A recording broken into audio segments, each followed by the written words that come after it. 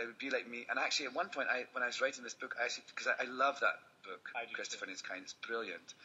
And I actually thought I would go, Alan went blah blah blah. One day, Alan came home from school, and and it just didn't sit well with me to do it in that third I've tried person exactly way. the same. You have. And somehow he pulls it off so beautifully. Yeah. And because it develops the notion of it was another person. Yes. Somebody I'm remembering. And reflects on himself. Yeah.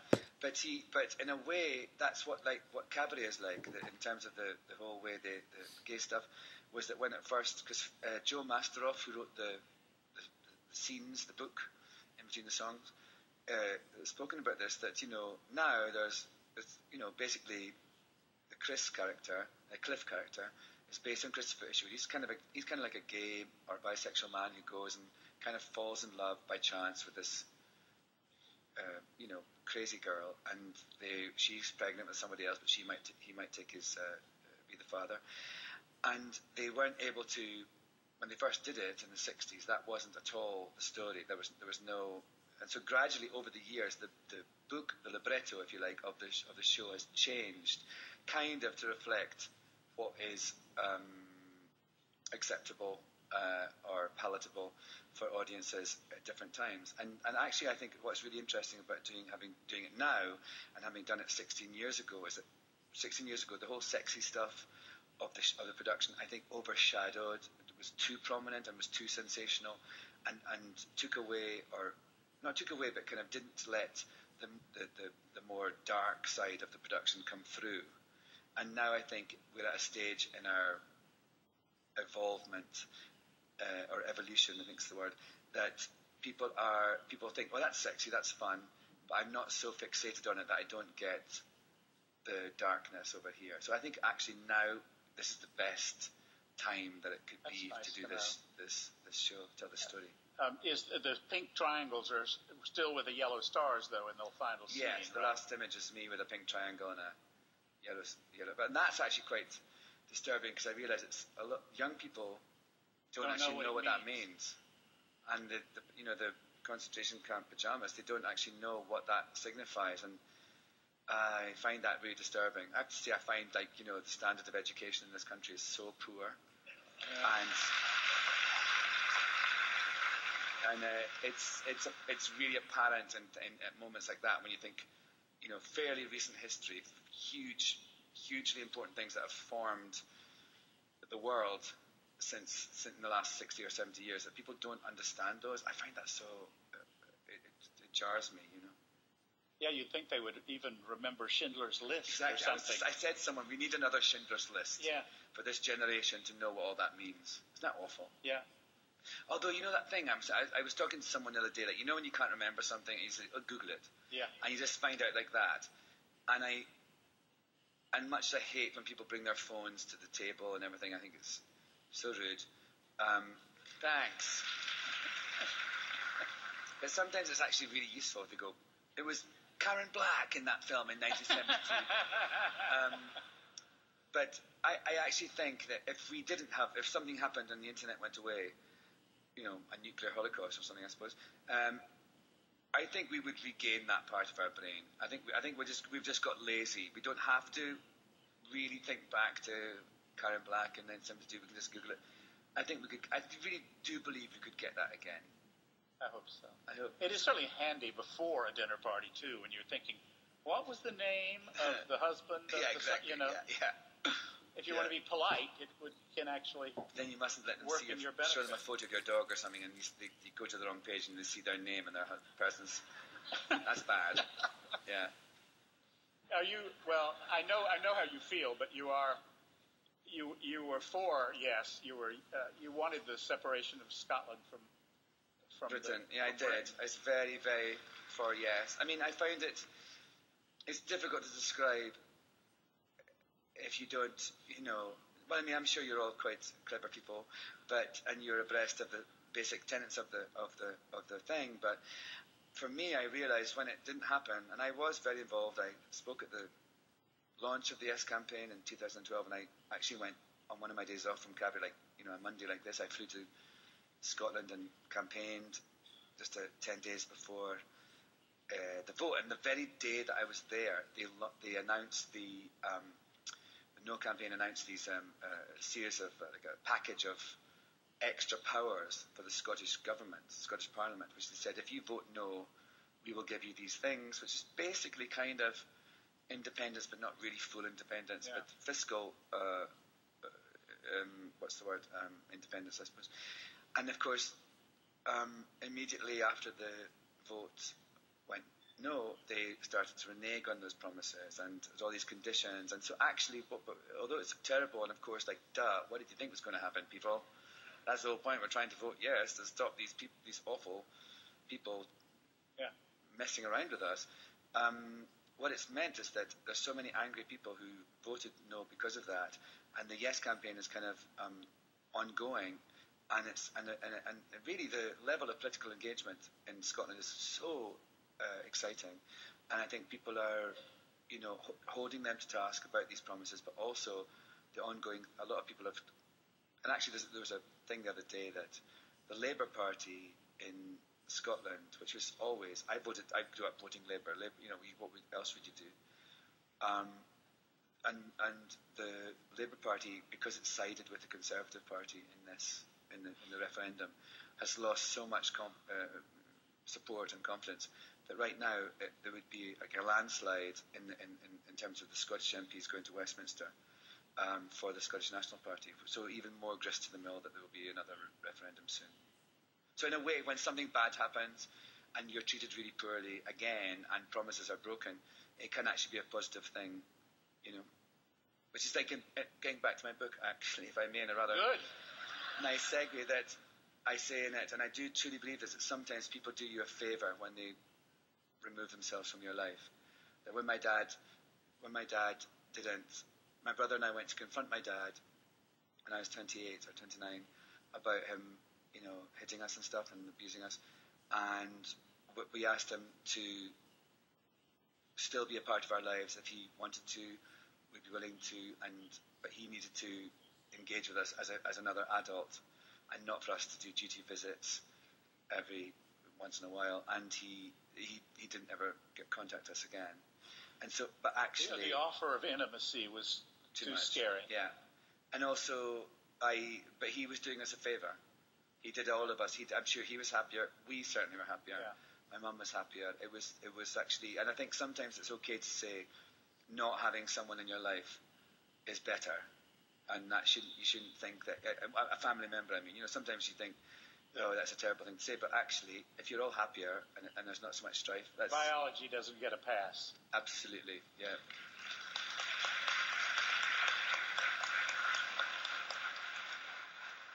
Why don't you, speaking of your book, another vodka. Could you read us?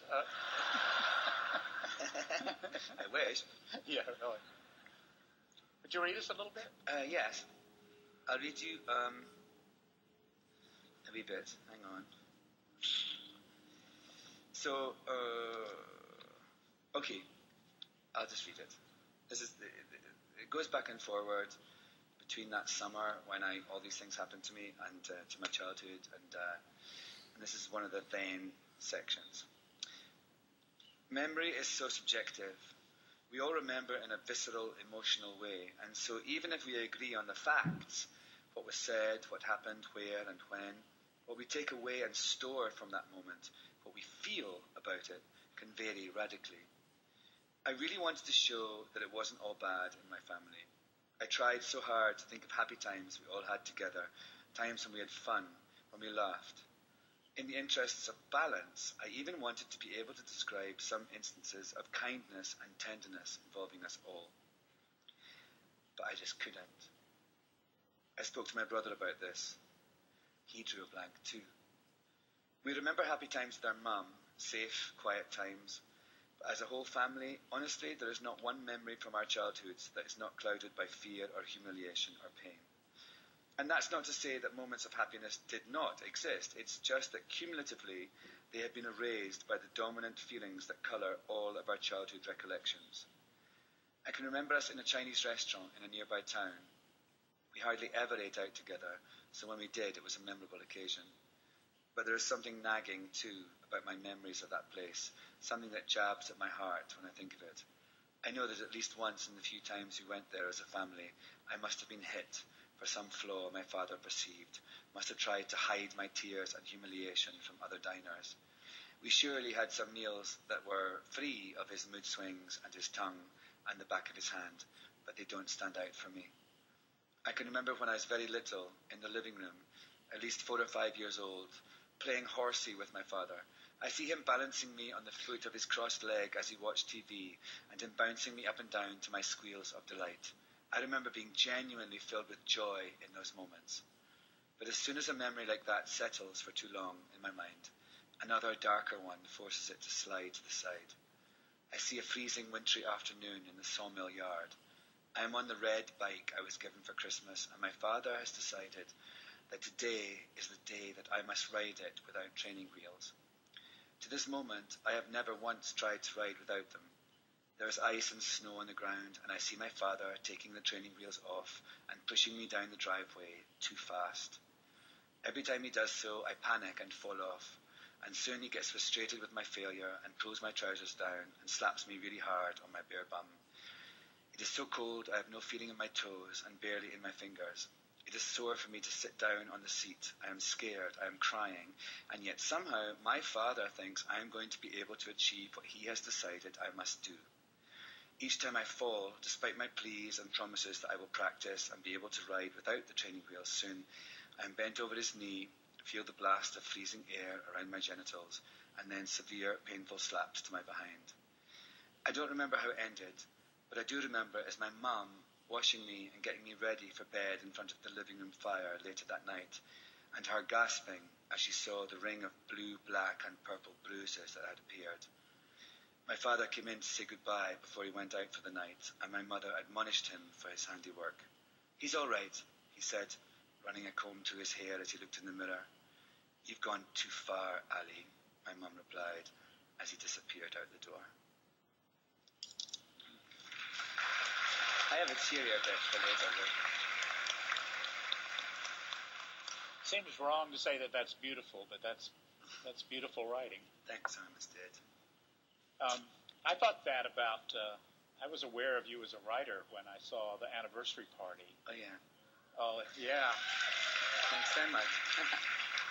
Such an amazing. Well, you directed as well. You and was it Jennifer Jason? Jennifer Jason and I directed and produced and wrote it together. For those of you who don't know, it's basically a group of young people. I guess they're certainly young to me now. Yeah, so Hollywood types.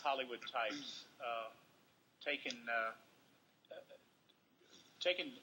ecstasy. Yeah. It's an anniversary party. Like Jennifer and I have recently got back together after we're married, but we've got back together after being split up for a bit, and we have this kind of party, get all our friends over, and one of them brings ecstasy, and it all goes so amazing. The sequence of vignettes between people, and the sense. I don't know how it would feel to take ecstasy, but I can only imagine that you got it exactly right. You know. Gosh, thanks. It felt like you were in the midst of what was going on with them, and yet all this painful was surfacing between these people. I think it was actually a really great thing to do because Jennifer and I, that's how it happened. She was playing Sally Bowles in Cabaret after Natasha. She took over from Natasha. And the interesting thing about the MC in Cabaret and Sally Bowles is that they have very little interaction. Like next week, Emma Stone is taking over, and you don't even have to meet her. I've never. Who is she? I'll never meet her. No, she. All I do is I introduce her maybe 3 times, and like right now it's Michelle Williams. I smack her on the ass one time. I introduce her twice. That's it. I never see. It's a really weird structure of a show where the two sort of stars never interact, and yet you kind of think they do. Anyway, so Jennifer and I actually went to make a movie in Italy while she was there, just by chance, and so we always felt we'd not quite, connected as much as we could. So we stayed friends, and when I would go to Los Angeles for things, I would go go and stay with her and blah blah. And then we just decided we would make up we wanted to do something together, so we made up this film, and we made it about people we knew, and actually we wrote for specific people, and we wrote the sort of cadences of them in the. Phoebe and Kevin Kline, Kevin Kline, and their kids played their kids, and they're all in it. Yeah, and he's like someone, an actor she's stopped acting and has been a mom, and he's this actor, and he played a kind of a slight parody of himself, and I was this. I'm described in the by Phoebe's character as a sexually ambivalent man boy or something like that. Sexually ambivalent man child, and Jennifer, we said kind of quite brutal things about ourselves that were things that other people had said, and also I think perhaps the public thought. So it was brutal. You could feel the edge of it all the time. Is there? Did I hear somebody say there's going to be a possible? There's a possible. We've talked about over the years that we'd love to do something again together, because when we promoted the film, we had this saying that individually we were kind of weird, but together we made one fully functional person, Jennifer and I. We were very, very different, but we just kind of were a good match. And also she grew up in LA and Hollywood and lived her life, loves it. I hate it, and so that was a good thing for the film as well, because it's kind of about Los Angeles, and my character wanted to get away and she wanted to stay. But anyway, we've talked about, and I think it would be an interesting thing, like doing like an anniversary party too, like 15 years later, and who's had plastic surgery, and and who's sleeping with who, and whose career's gone this way, and I don't know. It would be really fascinating. And the kids, of course, would be now big adults, as they are. That's really terrifying.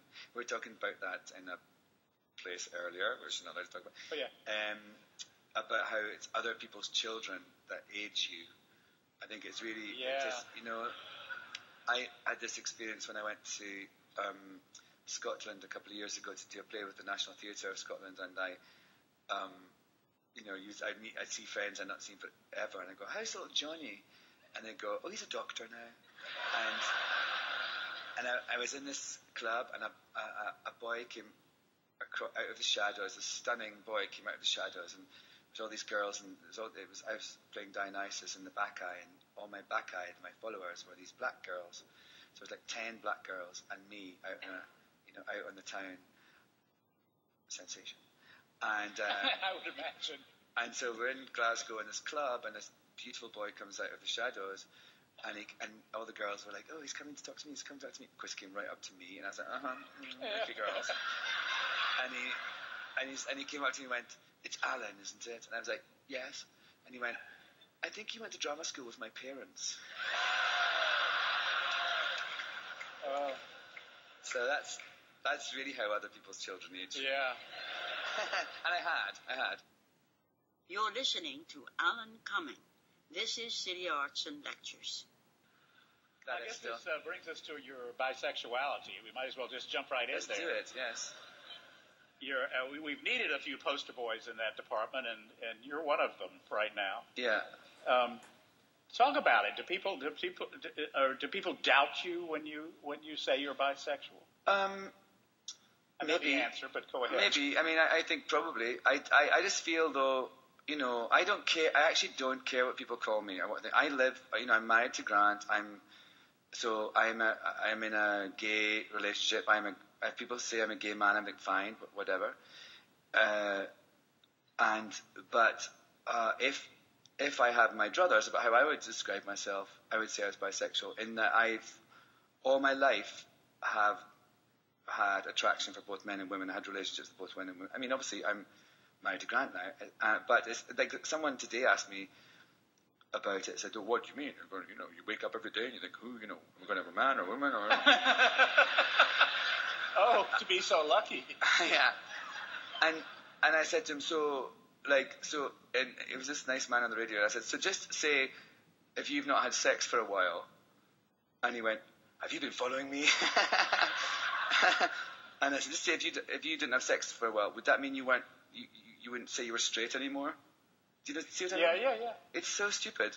And I just think I feel for me, it's a bigger issue. It's about not closing yourself off to joy or to experience and to what you like. And I think so much in the world thanks. Especially within the gay world, I really do understand why a lot of gay people have had to maybe hide who they are, and then suddenly when they find their tribe, they want to wear a uniform, and they want to have the same hair, they want to watch the same things, they want to have the same music. I understand why you want to belong. I really do.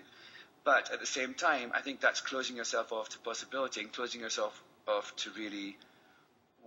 And you can take on a whole set of opinions and behavioural patterns that are received rather than exude from you. And I think that's something we should all be afraid of. Yeah. Joining the very Kiwanis club that we thought we were leaving behind, wherever we came from, you know? Yeah, it's true. I have a good straight friend who years ago marched in a pride parade with me, and he and his wife had a sign that said, "You don't have to be gay to be queer." Oh, absolutely. I really think that's, I think my mum's queer. Do you know what I mean? I think queer is actually not about what you do with your underpants contents. It's a sensibility. You know what I mean? I think queer is a great thing. It means you're open and you're politically and socially engaged and fair and decent and fun. You know? Yeah. Oh, you know what I want you to do? What? Tell about talking to Ian McKellen about Godot. Oh yeah. So Ian McKellen. We have a mutual friend, Ian McKellen, and so recently he and Patrick Stewart did Waiting for Godot and No Man's Land, a Pinter play on Broadway, and I went to see it. And I years and years ago, I did a stand-up comedy thing with another guy called Forbes Masson, and then we did like a sitcom and blah blah blah. So I understand the concept of being in a double act, and I think what I realised from seeing the production of Waiting for Godot with Ian and Patrick was that it's really it's about a double act, and they made it very much like a vaudeville turn. And so I was at the party afterwards, at the first night, and I saw Ian, and I said, "Gosh, I've never done this. I've never gone to see a play and actually thought in the middle of the play, I want to do this play." But tonight, and he knew who Forbes was, and he knows the work we did.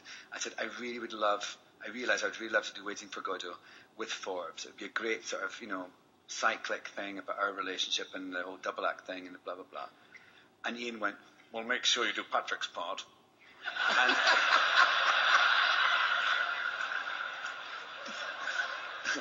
And and of course I had been intending to. And I said, but Ian, you got all the laughs, milking him. And he went, "Oh, I know, darling, but he's the better part." And so Ian was totally telling me which part to play in Waiting for Godot mere hours after he'd left the stage from opening it on Broadway. But I do love that about him. He's kind of completely like a baby. It's right there. Yeah, it's like, he's got the best part. He's always got the best part. And when you try and flatter him, say, "But you get all the laughs," he's like, "I know I do. Of course I do, but he's better." And I'm remembering the time that you and he walked down the wrecked beach in Vancouver, which is the nude beach in Vancouver. You were X-Men. It was during X-Men. We were doing X-Men 2. And Ian, in his weird way, sort of said to me, "Have you heard about this wrecked beach?" And I was like, "You mean that nudist one?" "Yeah, I've heard about it. It's way long at the thing." And he goes, "Oh, it would be quite fun to go there." I was like, "Are you asking me to accompany you to the nude beach? Is that what this is about?" He goes, "Well, I thought." And my dog then, I lived in Vancouver, and along the beach a bit he lived, and so I'd walk my dog Honey, just died, sadly. But I'd walk her along there, and they were great friends. And so I said, do you want to go to this nudist beach? He goes, oh, no, that would be good for honey, to have a little walk down to the He made it all about her. And so I go to the nudist beach with Ian McKellen, and it was so hard, because all he had on was one of those kind of like hats, like a cricket umpire wears, like a straw hat, totally naked. I'm like just there, we've got honey on a leash, naked, walking, and it's the funniest thing being recognised when you're naked. Because like people like go, oh, and then like immediately go, oh, famous person, like that. And so we went along, and it was a hilarious afternoon because Ian just loved it. He just was in his element. Yeah. And every opportunity to get naked. Totally. Everyone. Well, it was just terrible. But I love that about him. He's a really amazing person, and I sort of admire him so much on so many levels. Mostly because of where he has gone in terms of his life, and where he was about his sexuality and about his public persona, and to now being this man who is so influential and has changed so many people's lives across the world. He's, absolutely a really influential person for me, and also endlessly hilarious. Endlessly. Shall we read a funny bit? Yeah. Did I read this? No, I haven't read this yet. Please read a funny bit. Yeah. How are we doing for time, Armistad? We've got about 5 more minutes before we talk to these nice people out here. This is a less grueling bit. This is right before I was about to do the BBC programme. The night before I went to London to start filming it, and I was in, I'll tell you. Thursday, 20th of May, 2010. I'm standing on the stage of a huge marquee that houses the Cinema Against AIDS Gala in the gardens of the Hotel du Cap, just outside Cannes. I'm looking out at a sea of rich, tanned, chatty French people, all sipping champagne and gossiping to each other and ignoring me and smoking. I should point out that I'm not alone on this stage. I'm flanked by Patti Smith and Marion Cotillard, and the three of us are just standing there, and absolutely nothing is happening. Luckily, nobody in the audience is paying any of us any attention at all, and it feels like we are trapped in celebrity aspic. Suddenly, the reverie is broken by a sheepish voice that turns out to be my own, saying into the microphone, sorry about this delay, ladies and gentlemen. We're just waiting for Mary J. Blige to return to the stage so we can auction off a duet with her and Patti. Patti Smith's head whipped round towards me so fast, I actually felt a draft. Panic made her eyes seem even more otherworldly than I'd remembered when she passed me on her way to the stage earlier in the evening. Right now, she was the spitting image of one of those girls in The Crucible, fresh from a hellish vision. What? She spat. What would we even sing together? No one told me about this. You may not know it, but Patti Smith is prone to spitting. I first met her at a party in a New York City clothing store a couple of years earlier. She sang a few songs as cute young people in black milled around serving canapes and champagne to less cute older people in black. It wasn't very rock and roll, but then Patti changed all that. In between two of her songs, she spat. Not an oops, I've got a little something stuck on my tongue kind of spit, but a great big throat-curdling gob of a spit. A loogie, as they say in the Americas. And she spat on the carpet. Several times. No mention was made of Patti's spitting by anyone in the store, least of all me, when I was taken to meet her after the performance. As we were introduced, I could see Patti sizing me up rather suspiciously with her Dickensian eyes. You're the mystery guy, aren't you? She said, pupils widening in recognition. What? I said, a little overwhelmed. You're the guy who hosts Masterpiece on PBS, aren't you? She said, as though she herself were one of the TV detectives I did indeed introduce as Masterpiece mystery host. I was just processing the fact that Patti Smith was an avid viewer of Miss Marple & Co. when she dealt me another body blow. I've always wanted that job, she muttered wistfully. I made a pact with myself right there and then never to tell the Masterpiece people this information, as they would surely bump me and make Patti's wish come true. Can you imagine Patti Smith coming out of the shadows in a black suit, spouting forth about Inspector Linley or some malfeasance on the Orient Express, and ending each introduction with a resounding gob into a specially designed PBS spittoon? I can. It would be a lot more entertaining than that bloke in a suit with the funny accent they have on now. Maybe.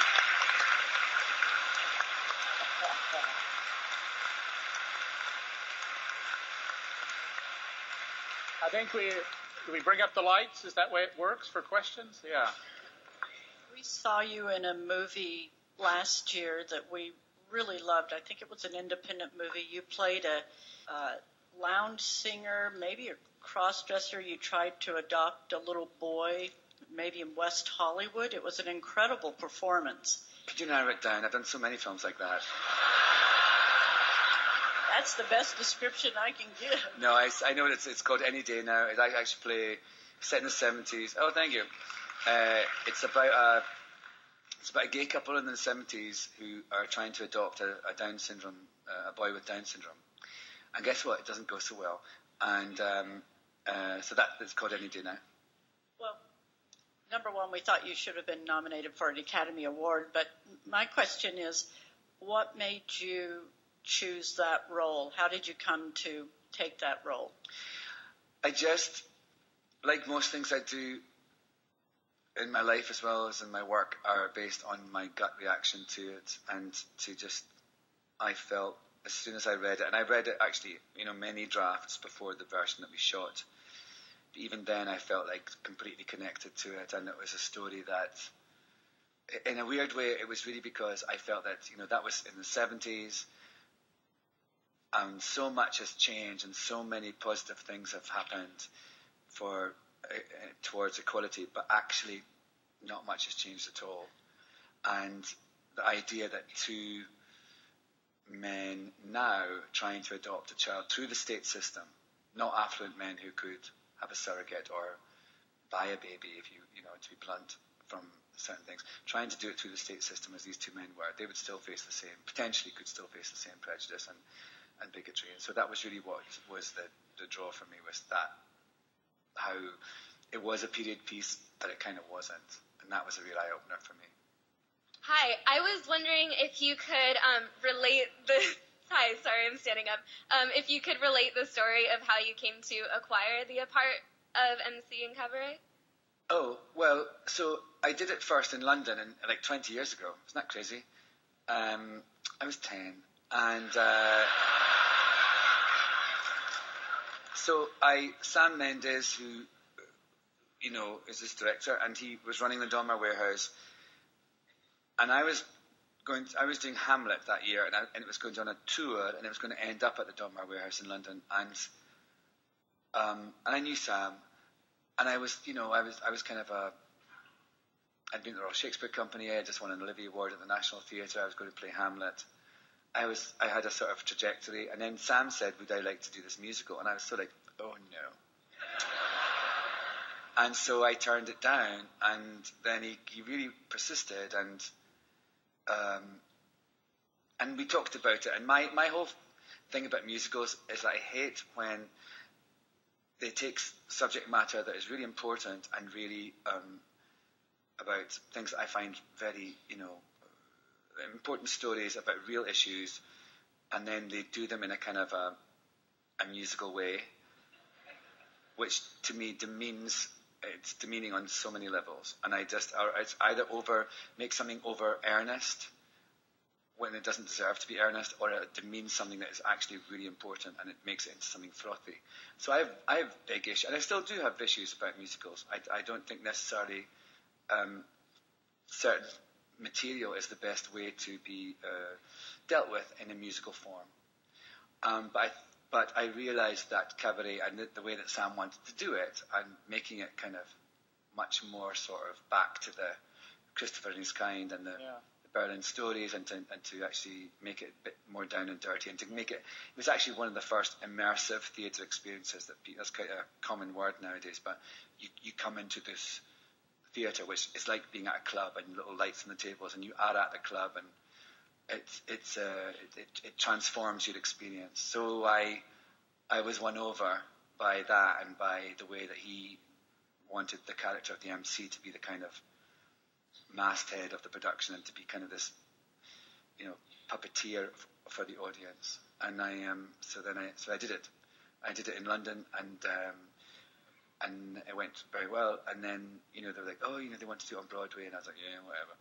And so we finished it in like March of '94 in London. It was just a short run, and then it wasn't until 1998 that it opened on Broadway, and then so I did it then, and now I'm doing it again. And so it's 16 years since I did it last time, and in 16 years' time, I will be 66. So I've decided I'm going to play Fräulein Schneider in the next Broadway production. I could pull it off. Because I don't think I could do the kick line. I don't think I could do the kick line when I'm 66. I bet you will. I meant to ask you earlier, might as well ask it in public. Was Judi Dench the very first Sally Bowles? In London, when they did Cabaret first, she was the first Sally Bowles, yeah. In the musical of Cabaret, yeah. Doesn't that give you the span of the amazing work of art that just Emma keeps Stone living? is going to be playing a part that Judi Dench first played. Yeah. That nuts. This question is in the back of the orchestra, towards your right.